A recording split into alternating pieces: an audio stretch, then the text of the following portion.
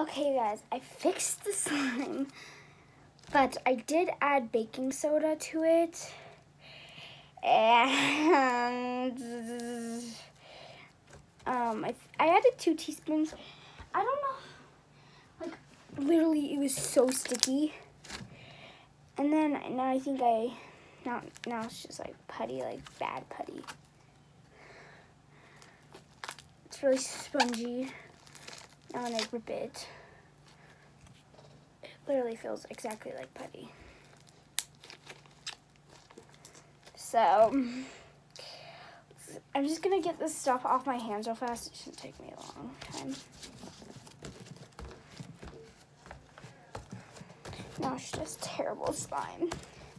And maybe in a different video, I'll be fixing all my slimes, fixing my old and bad slimes. But yeah, you can't even like try to stretch it out. Oops.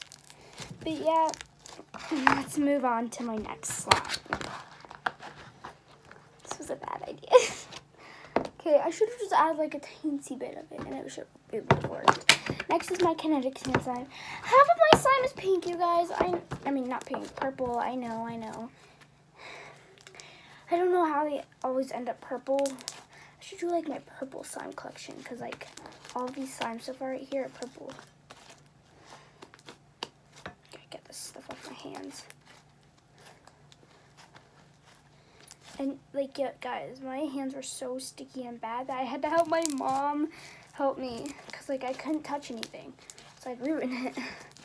That's what happens. This is why slime is evil. Oh! You guys, I just had the best idea. Well, I don't think I should. Oh well. We're going to be mixing my purple slimes. So yeah, let's go. Perfect idea. Oh crap.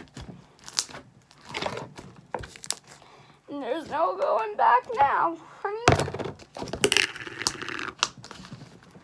Oh gosh.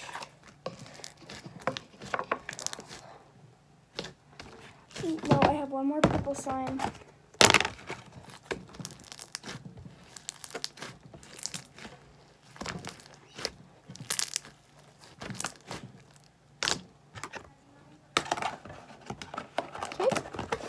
So we actually just did that. And now I'm just forgetting it. Like, I actually feel regret right now, but like, we already did it, so like, there's no going back.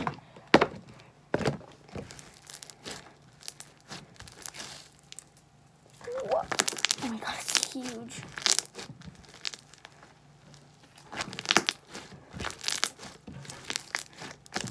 I'm not going to add this one because that one sucks. Oh, it's hard to mix. It's hard to play with.